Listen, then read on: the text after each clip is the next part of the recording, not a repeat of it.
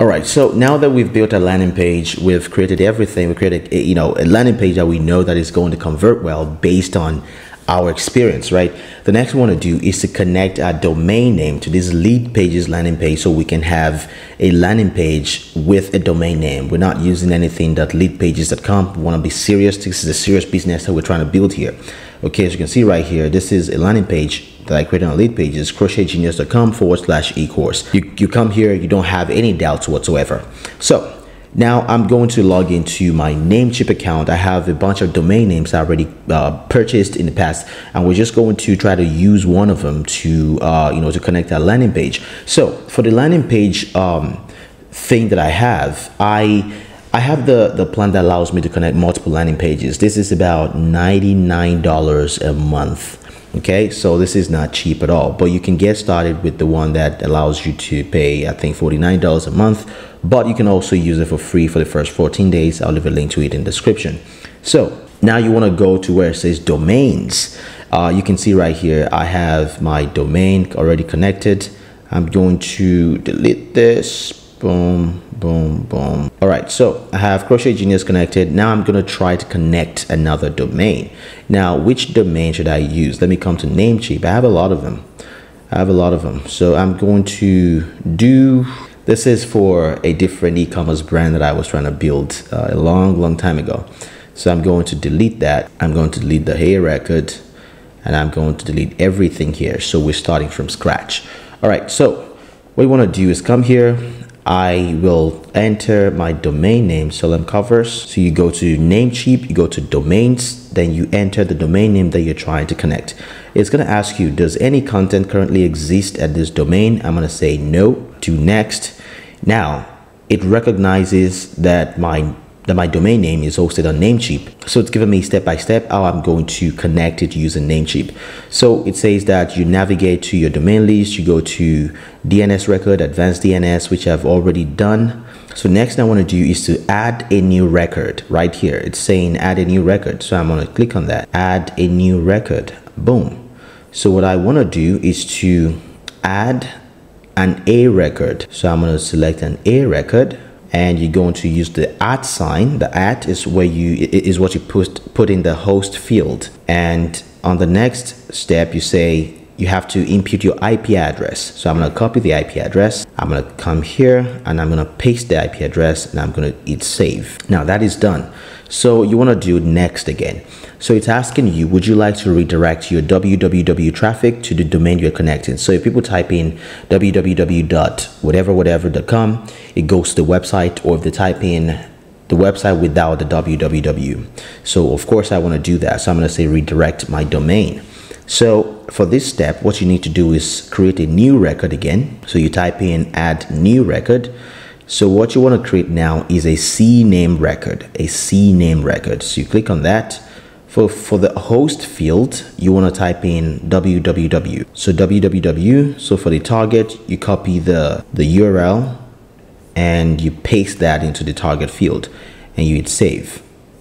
And honestly, that's everything. That's how you connect your domain name with Leadpages, with Namecheap, of course. And it's almost the same with anywhere, GoDaddy, Google Domains, anywhere. So it's going to take a while. It takes about 20 minutes or 30 minutes for this to connect. And once you do that, you realize that once you come back to your landing pages, the next thing you want to do is to publish a landing page, right? You want to publish a landing page. This is a landing page that we've been working on. I'm going to click on that.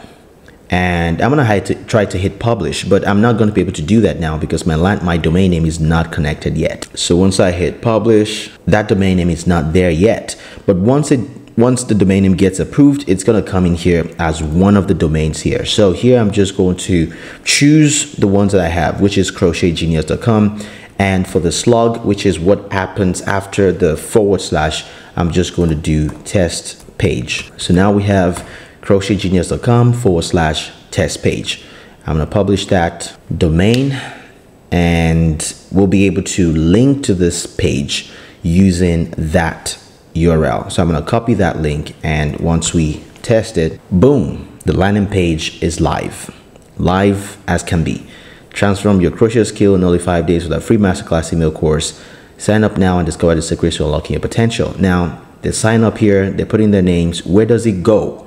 Okay, where does it go? That's why you always want to have a thank you page. Now, a thank you page is not hard to create. You can use one of the generic thank you pages. Again, you go to landing page, you create a new landing page, you click on that, then you can come here to page type. Then what you want to find is thank you and confirmation page. Okay, so let's pick a generic one. I'm just going to pick the simplest of them all. Let's do this. I'm just going to start building. It's simple, guys. It's really easy.